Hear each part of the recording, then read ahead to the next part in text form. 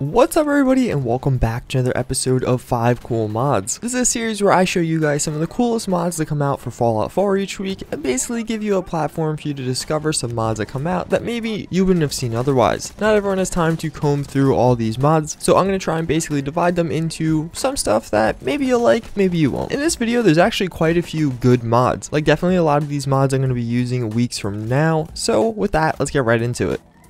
So the first mod I do want to show you guys is called Beachfront Sanctuary. This is actually a pretty crazy mod. It adds in this total new beach house over in this area. It's actually in Nordhagen Beach, so you do need Far Harbor and are able to use this mod. But this mod's a lot cooler than I originally thought it would be. As you play through it, you'll find above ground you do have this little house. It's like a beach house. There's a bed, and it definitely has all the amenities. So you have like a washer dryer room, a bathroom, a kitchen, etc, etc. That's not what really interests me so much in Fallout 4 though. Definitely nice to have. But actually, if you walk around on the outside, there's some stuff going on there too, but we don't care about that. If you go around the outside to the side of the house, you could go in an elevator to the basement. This is where this mod starts to get very cool. You basically have a fully fleshed out basement. It is massive down there. You have a huge area for all your power armors, and there's a big open room with a shooting range and a bunch of storage, and it's just a really cool and practical house. And everything is pretty well organized, so you can absolutely use this in the way it's intended to be used, in the sense that, okay, I want to go ready to go on a new adventure. I'm going to go downstairs, get all my stuff together, or maybe I just had a long day of traveling. I'm just gonna go take a sleep in my house. Especially if you're playing on survival, it's a very getaway feeling to it, so you can reserve yourself to your home and feel safe and not like you're gonna get raided or anything like that. All around a very cool mod, and definitely one I recommend you check out.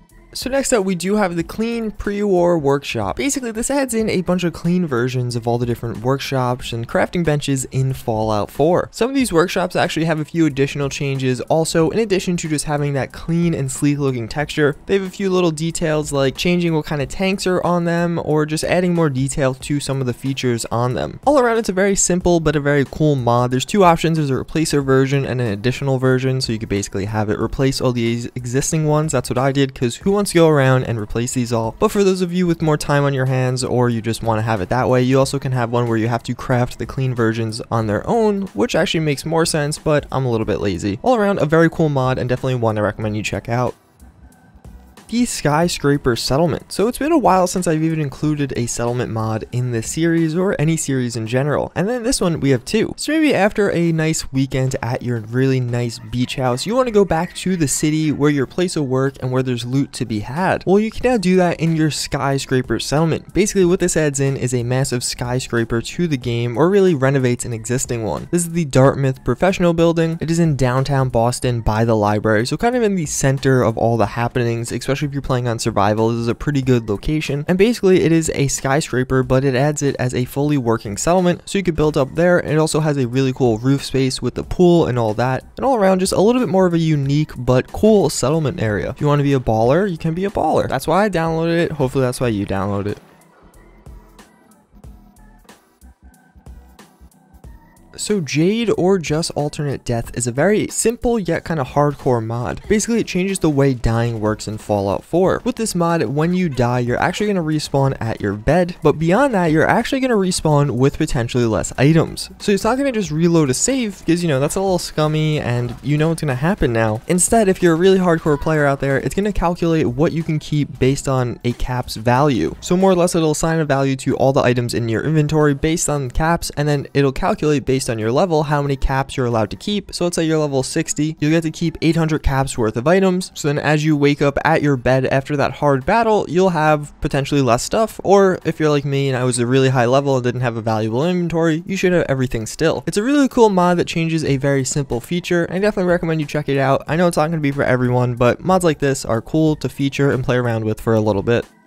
Last but not least, we have the Metal Gear Solid BB Corp suit. I know a lot of people bitch about me featuring slooty mods, and yes, this is definitely slooty in nature. It's about what you don't show versus what you do show, but that's how I actually like this mod. Although my character's boobs were too big so they clipped out of armor, this is a great mod to use for a female character if you just want something to put under armor. I've talked about this before. I have a lot of trouble in Fallout 4 actually finding good mods to put under my existing armor, and well, this is a great solution. It's just like a skin tight, pretty neutral color, like a military black gray, or I think there's a green option as well, and I just throw some combat armor on top, and there you go, good to go. It looks good, it functions well, and frankly, I really like it. So categorize me in the comments or don't, but that's why I actually included this mod, and I actually may be using this in the future for female characters for that very reason. That's going to conclude this edition of 5 cool mods though. I do hope you enjoyed. I feel like there's something I had to say at the end of this video, or that I wanted to say, but now I can't really think of it. So I'm going to conclude it here. As always, I thank you for watching, and I do hope to see you all next time. Later.